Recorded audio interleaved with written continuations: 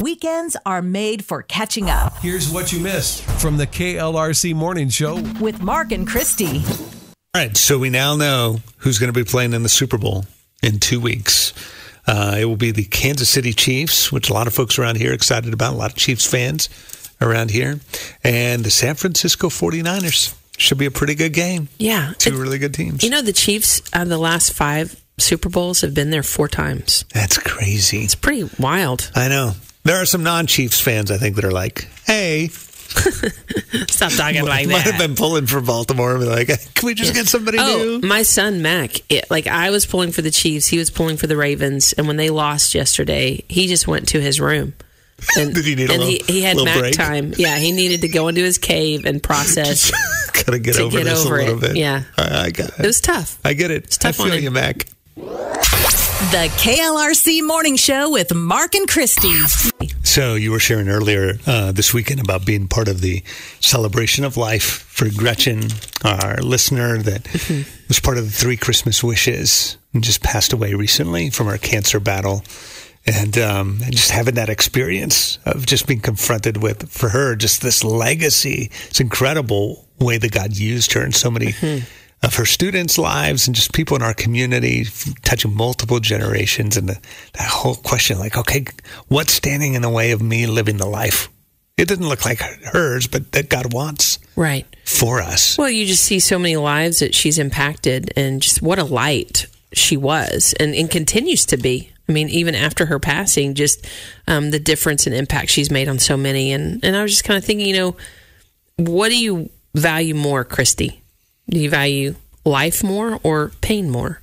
And what obstacles stand in the way of valuing life to the fullest? And it really caused me to reflect and see what I focus on. Really determines my day. It determines, at the end of the day, my week, and then my month, and then my life, right?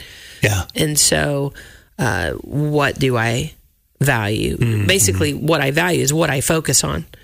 So it just made me really kind of reflect, and I think things like that have a way of doing that, like a visitation, a funeral. Yeah, it was interesting when you said, too, like, I'm glad I went for a lot of reasons. It struck me because there was a good 20-plus years of my life, early on in my life, that I just, refused to go to a funeral. It was I just wouldn't do it. And so the first funeral I ever went to, I think I was in my early 20s when my grandfather passed away, and which was beautiful. I watched this guy he was a farmer and a school bus driver, lived a faithful, quiet life, and then realized the ripple effect just of him being faithful. And it was super impactful to me, just for a variety of different ways. I mean, one, you're saying goodbye to your grandpa, but just like what kind of life do I want to live? And what kind of lives do I want to be a part of impacting? And it totally shifted for me from decades of saying, I do not want to go to a funeral, to something clicked for me. I'm like, I think we're actually supposed to. I think there's something about that God uses to kind of make us confront reality and maybe evaluate, okay, where am I at? Maybe a little course correction here or there, or maybe even celebrate, man, God, if you can do that through them, what do you want to do through me or for my family or in our community? And I don't know why, but it seems like a lot of times we try to steer away from grief and sadness. And maybe that's a reason for me, it was to stay away from funerals.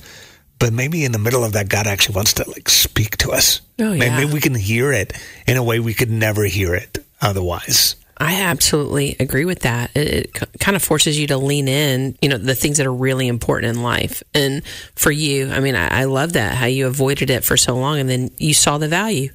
You're like, wait, this really isn't so bad. There's something here that we can all grow and learn from. And I know whenever I went to that visitation, it causes you to reflect on what's really important. And I think you're right. I think God wants us to do that so we can have those moments in our heart and with each other. That's really good. The KLRC Morning Show with Mark and Christy. Mark, yesterday I got lost. And really? I know you're probably like, I feel like you're lost every day, Christy. Are you trying was this an unusual event? No, but it's not the kind of lost you're thinking. Okay. I got lost in an activity. Okay. And it was a beautiful thing. And it reminded me of just, it's so important to get lost. Which you're good at in so many ways. I know. Basically, it was after school. Obviously, it was a gorgeous day yesterday. Yeah. And I picked up my son. And I said, hey, it's gorgeous today. Let's go play. Get one of your buddies. And do you want to go to the baseball fields? And my son, he eats it up. He loves baseball. And I do too. Like, I love sports. I love to play ball, anything like that. And so he was like, yeah. And so we go to the baseball field. I put my phone over by the fence. Good for you. And I was like, it's just going to be you, me, Mac, and his buddy Grayson, and we're just gonna play ball. And we did for about an hour and a half, and it was so fun. I did not think about one thing about responsibilities of work or life or finances or anything. It was it was about baseball and these boys and hitting them balls and playing catch and, pitching to them so they could hit. And so good. And we were smiling. And if we messed up, it's like, awesome. That's why we're here. We're practicing. And they had such a great time. I had such a great time. And then we're walking back to the car and loading up the equipment and stuff. And I just took a deep breath. I was like, man, that was so much fun.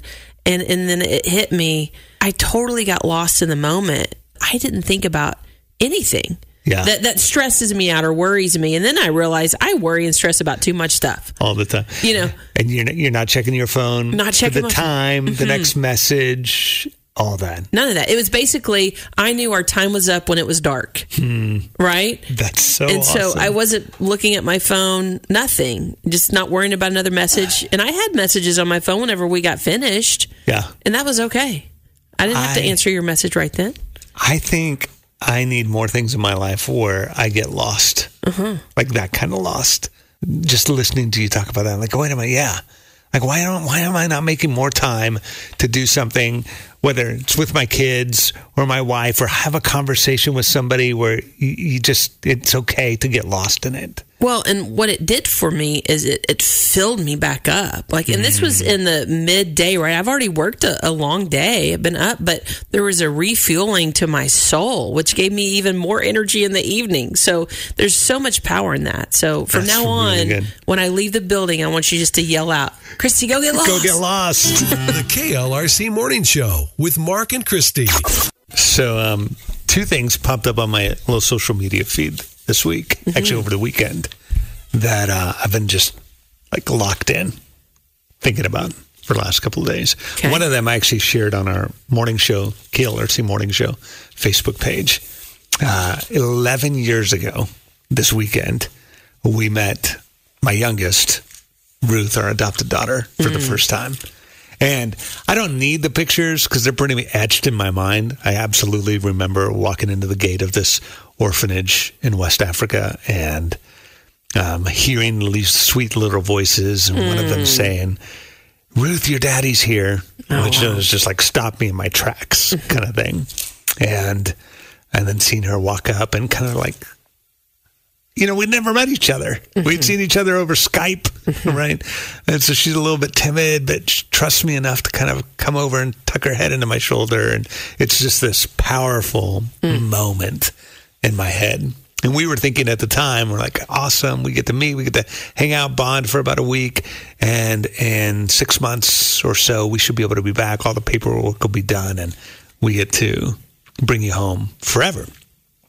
Had no idea that 11 years ago, that meeting would mean 4 years of just mayhem, paperwork, all this stuff. A lot of our KLRC family have been listener for a long time. We shared some of that, and people were super gracious just to jump in and support us and pray for us. Literally thousands of people that prayed in the middle of all that craziness. And so now 11 years ago, to 11 years later, to sit back and be like, God, you were just, man, we had no idea what we were stepping into. We had no idea how hard it was going to be, how messy it would be. And so I've been thinking about that. And then I saw, of all weird things, on my social media feed, this video of a wood press pops up. I'm like, what? Okay, why am I getting a wood press showing up? I don't woodwork. Yeah, we know you're not woodworking, Mark. Right. Like, ain't nobody tried to sell me a wood press. And it was like some video of like how things work when they make pressed wood. And it's this giant press that they put a whole bunch of little scraps of wood in. And the whole thing was about basically the idea of just when you think the press is done, it's got more to go. And they show it, and they like all these little pieces, and it compresses it down, and you think, okay, surely it's done. And then it has to go even further and press it even harder for it to be strong enough to do what it's supposed to do.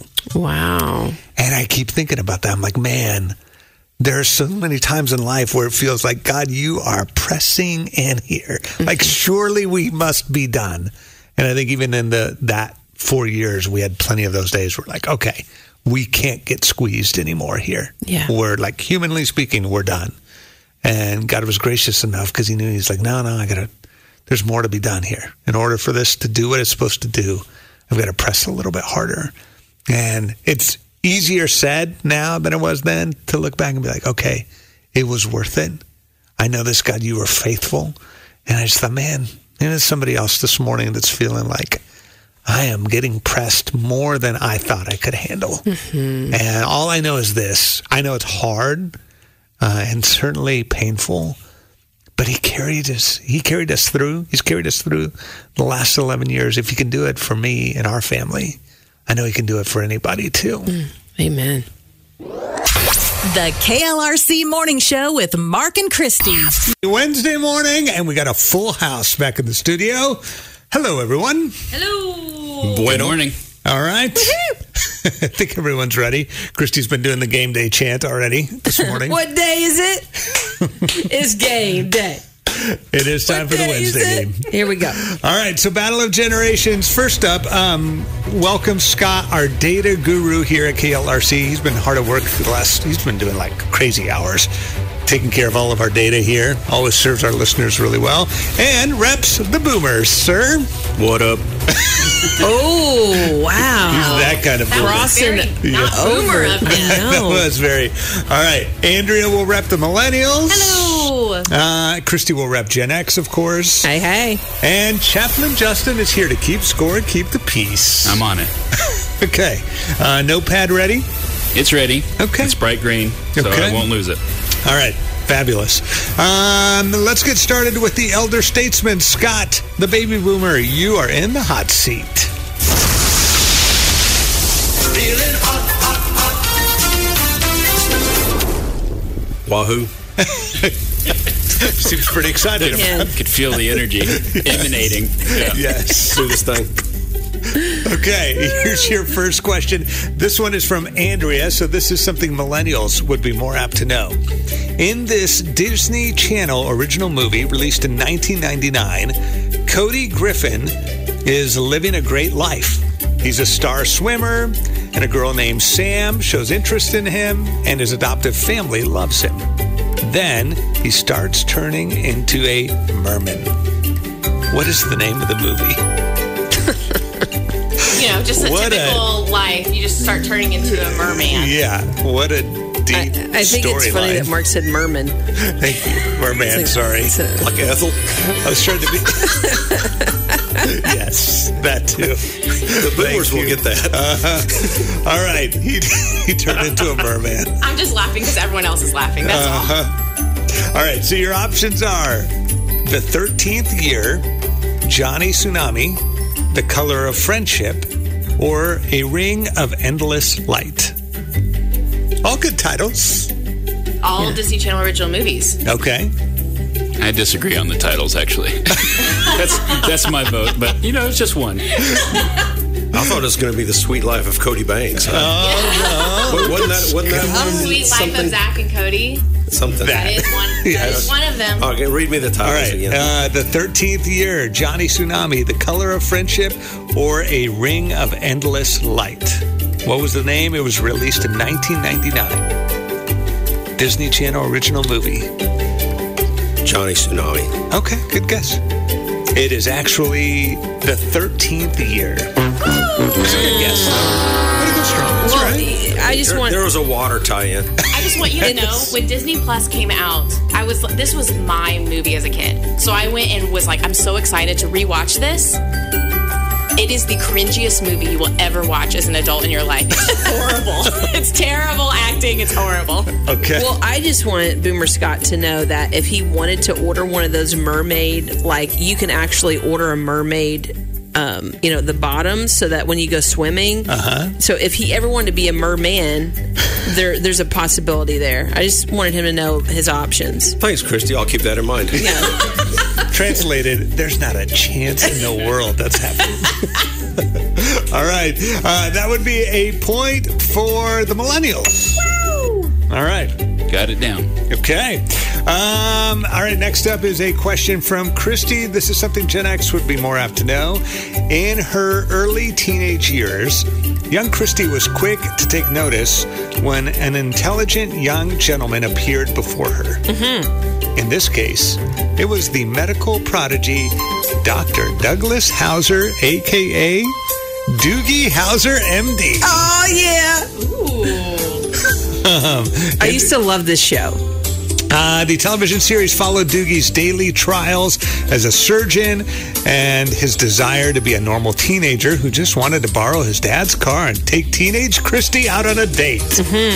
Of course. That's what I thought, anyway. All right, so Doogie had a best... I don't remember that part.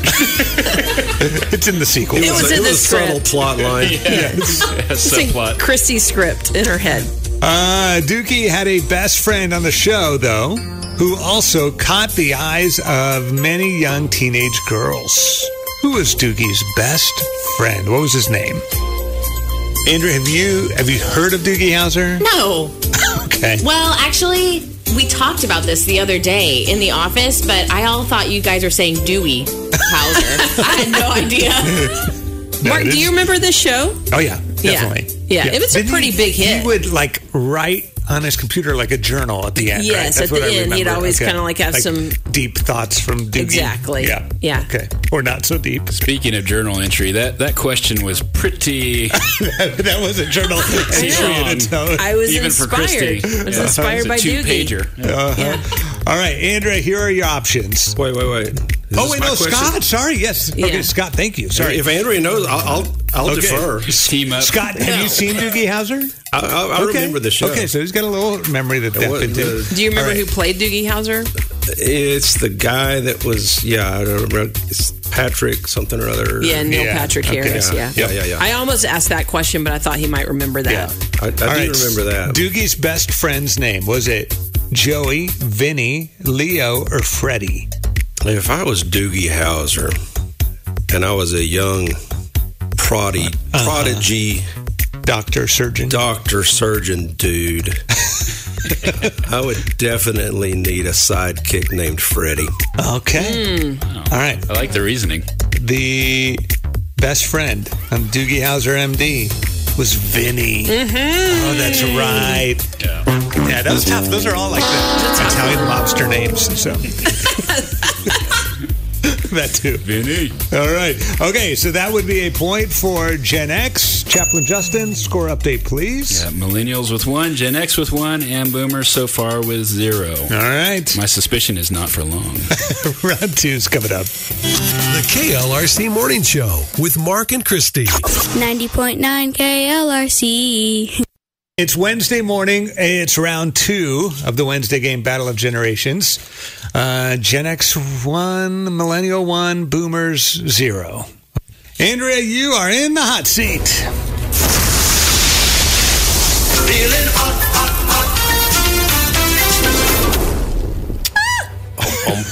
That sounds painful. It's really hot.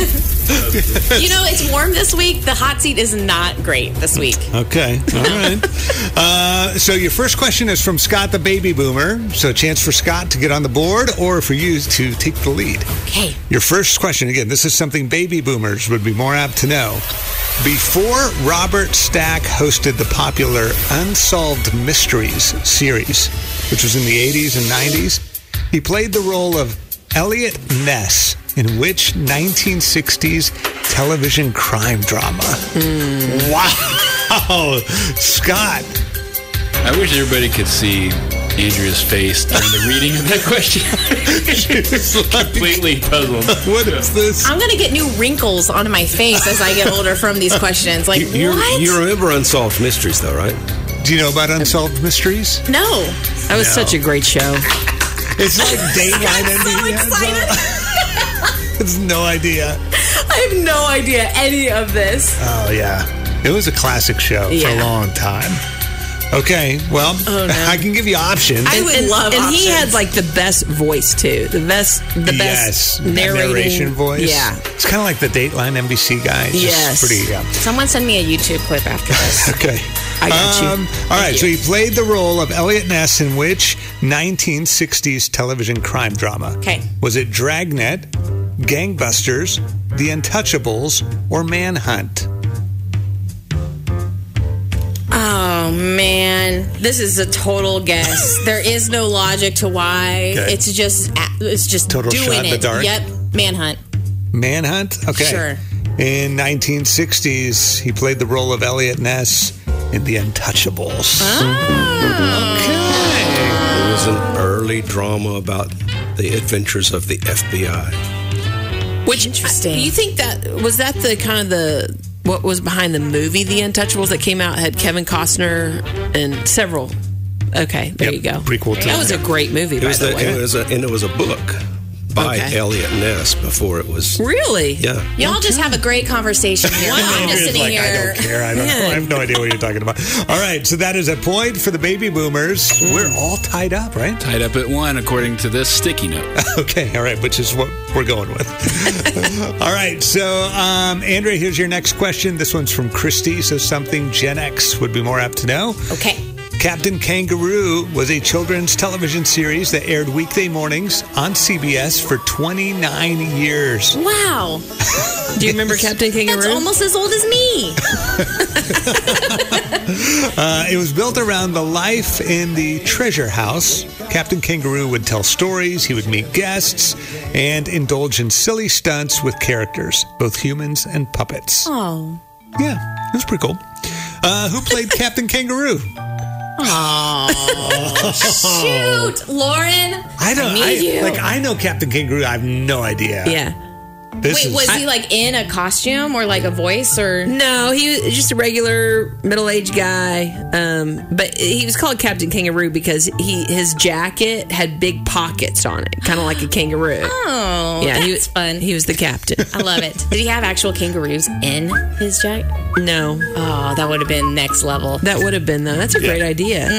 Bring it back. We got to do it. Okay, here are your options. Okay. Is it Bob Keeshan, Clayton Moore, John Hart, or Adam West? You know, Wait a minute. Okay. this is a kid show, right? Yes. Yes. 100%. If you have Hart in your last name, I just feel like this is again a shot in the dark, right? But if you have Hart in your last name, it just sounds like your career is set from your birth. You're on a kid show. Okay. Like you were destined to be. Her logic Captain is Kangaroo. a lot like mine. I've been hanging out with you too much. There's no logic to the logic. Exactly. Baffling, but still entertaining. All right. So I'm here, Captain Kangaroo for 29 years was played by Bob Keeshan. Oh. Hey, do I get extra points if I can tell you who those other 3 guys were? No, just for fun. Why not? You know, Clayton Moore, John Hart. Clayton Moore was the Lone Ranger. Oh, okay. Whoa. Was it Adam West? Adam West was Batman. Yeah. Okay. Oh, All right. I did Who's not. the other guy? John Hart. I don't actually remember that. No bonus points. But not a kid show. But not a kid show yet. All right. Score update, Chaplain Justin. Got Boomers 1, Gen X 2, right? And Millennials 1. Okay. All right. Got it Tight down. matchup. Christy heading into the final round with the lead. Good morning, Captain. Good morning, Captain. Morning, Captain. Good morning, Captain. Good morning. The KLRC Morning Show with Mark and Christy. 90.9 KLRC. It's down to the final round of the Wednesday game Battle of Generations. Chaplain Justin, score update for us. And we got Boomers with 1, Gen X 2, Millennials 1. Okay. All right. So in a moment, we'll put Christy in the hot seat here. Final round. There's a chance for you to keep your winning streak alive. That's right. I am right now. I have the cheese medallion, so I am a reigning champ. And just want to say on behalf of all Gen Xers, you're welcome, and thank you for all your support. Okay, you haven't won yet. You know, I don't know how well the pre-victory speech works out for people, but we'll check it out. We'll see. I mean, you know, imaginary points for confidence.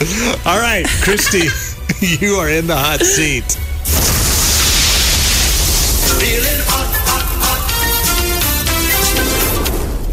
All right. So, first question is from Andrea. If she gets this, ties things up. Otherwise, you take a pretty commanding lead. Okay. All right. In the Christian movie Extreme Days, 4 friends embark on one last road trip adventure: surfing, skating, snowboarding, even paintballing across the West Coast. Wow, that sounds amazing. It was. When Jessie surprises Ryan on the plane, what nursery song does she finally sing to him? Is it like a nursery rhyme? Like nursery song? Yeah, like a nursery song. Okay. Don't worry, there's options. Okay. So Jessie surprises Ryan on the plane. What nursery song does she finally sing to him? Is it Twinkle, Twinkle, Little Star, Old MacDonald Had a Farm, Itsy Bitsy Spider, or The Farmer in the Dell?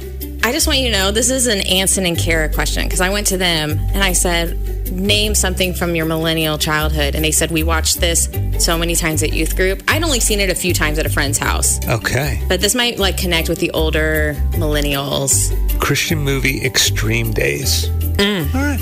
Chaplain Justin, have you seen this? Anson and Kara tried to show me clips on the way to a retreat, and I wanted it to stop immediately. That was my take. Okay. You can watch the entire thing for free on YouTube. Okay, that says a lot now, too. Do you know this, Scott? My kids had this on a VHS tape. Yeah. On a VHS tape, yes. Okay. Yes, they did. So the Farmer in the Dale and Farmer in the Dale, Farmer in the Dale. Okay. What was the one before that one? Itsy Bitsy Spider, Old MacDonald Had a Farm, or Twinkle, Twinkle, Little Star. Ooh, man. The whole thing of the movie was Jessie can't sing. And so the fact that she sings this song was like... breakthrough. Move of the spirit. She loves him. Is what it was. What was that? Well, the girls felt that way. I don't know about the boys. Again, I wanted the movie to stop. I can't emphasize that enough. All right, Christy, what do you think? I'm going to say maybe Farmer in the Dell, just because you got to really kind of sing that. Okay. I don't know. All right. If Andrea gets this, you're all tied up. Otherwise, Christy takes the lead. It was The Farmer in the Dell. That's what I'm talking about. Wow. I mean, it's fate. That's all I know. It really is worth going to YouTube and just start it. Wow. Ignore Justin. Disagree. All right. One final question. Christy has secured a victory here, so the pressure's off. Oh, yeah. But this is a chance for Scott to score another point for the baby boomers. All right. Your question is, where might budding boomer biologists go to obtain sea monkeys? Oh. I actually love sea monkeys, but I need options. As much as I love them. All right. Was it the pet store, comic book ads, Write In to Mr. Wizard TV show, or the drugstore? Oh, okay. I'm not tracking here. Was this a childhood thing for you, Scott? With this when question. Was this about the, okay, childhood. I mean, I would say, definitely, probably, you could ask Mr. Wizard. I remember Mr. Wizard. You know what? He used to do this thing where he'd hold an egg, and if he gripped it all the way around, I guess the pressure would keep it from breaking. And it was pretty awesome. So I did it over at some friend's house. I was trying to show him Mr. Wizard. And I had egg yolk all over the kitchen. Of course you did. Multiple times. I remember my friend's mom was like, "What are y'all doing?" And they're like, "Christy's Mr. Wizard." But it was terrible. Anyway, I'm just going to go with Mr. Wizard because I love him. To quote Chaplain Justin, make it stop. Make it stop. I just picture Christy like, no, guys, really, Mr. Wizard, no, this time. Yeah, no, this time. This I literally did it like 3 7 times. eggs later. Yeah, exactly. It never worked. So I don't know what he was doing. But All right. So, where my budding boomer biologists go to obtain sea monkeys? Comic book ads. Oh, okay. Hey, you know what? That's okay, though. That's okay. Because you're still ahead. Because I still won. Was this a big deal in comic books, I'm assuming? You know what sea monkeys were? Okay. Sea monkeys were the little brine shrimp. Yes. And the ads for them had like the mama sea monkey and the baby sea monkey and the daddy sea monkey and the mama and the daddy had the little crowns on. That was the cartoon ad. Okay. But the ads showed up saying you could send away for your sea monkeys. Okay. In the back of almost every comic book. So big deal. With 2 brothers in the house, you had the 3 of us we had a ton of comic books. Yeah. And so, yes, we actually sent off for our sea monkeys one time, and we're very disappointed that there were no discernible crowns on the heads of our sea monkeys. The brine shrimp just really... It's not the same. It's like, why do you even call these monkeys of any sort? These aren't real. Have you talked to anyone about that? Chaplain Justin will be here to process that with you. We might process it. Just a little bit. I'm not bitter over it. No. Hey, valiant effort by Scott and the Baby Boomers. That was 2 points for you guys. Andrea, well done. Picked up a point for the millennials. We tried. It's fine. Good effort. Yeah. And 2 weeks in a row, the victory goes to Jen Yes! Thank you all. Thanks for coming out today. I do have an Unsolved Mysteries quote. Okay. From Robert Stack. Okay. The tagline. For every mystery, someone somewhere knows the answer. Perhaps that person is watching tonight. Perhaps it is you. Oh, that's right. I feel like that was meant for me. Yes. That quote was directly directed For to you. me. All right. Congratulations, Gen X. Way to go, Christy.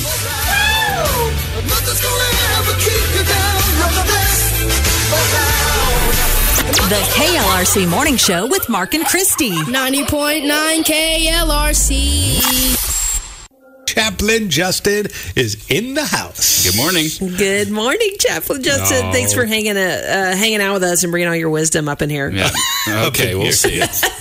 Time will tell. We did want to ask you about this. So just the other day, Christy and I were talking about, Christy's been listening to some good motivational talks, and they were talking about the connection to our spiritual and the physical, like our physical bodies, right? Yes, yeah. And I was thinking, as she was talking, that, man, a lot of times it feels like to me, maybe my experience, but in the American church, a lot of times we keep those things separate. Mm-hmm. Like, hey, if you're struggling, go read your Bible, go pray. Mm-hmm. And never comes up like, maybe like God designed our bodies to do something too. Mm-hmm. Like that part of kind of reconnecting, refocusing might be even a physical solution as well. Mm-hmm. So we're curious your take on it.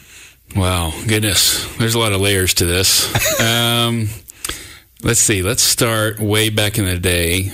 You'll see it in the epistles in the New Testament that there is a key heresy that was floating around in the church that had to do what was called Gnosticism, which basically said the spirit is good, the body is bad. And whenever we talk about kind of the common, like you're saying, it's like we're actually kind of in that we're sometimes. We're still going to do that, yeah. Yeah. And so this is that, hundreds and hundreds and hundreds of years old. Yeah. And so, but did God create the soul and the body is the question. Whenever we are in heaven, will we be disembodied spirits? No, we'll have resurrected bodies that will be free from sin and all the effects of sin. And so what would that look like to kind of anticipate that heavenly kind of being, soul and body, interconnected, that's pure and holy in the here and now? Well, they're going to be connected. Theologically, another way to say it is psychosomatic. We are psychosomatic beings, which is just a Latin dead language way of saying soul and body beings, interconnected. Yeah. And so what we do with our souls, say worshiping, scripture and things like that, can affect our bodies. You can even see that in heart rate, blood pressure. You can see that with a boost in the immune system. The studies have gone through this. You could go the other way around.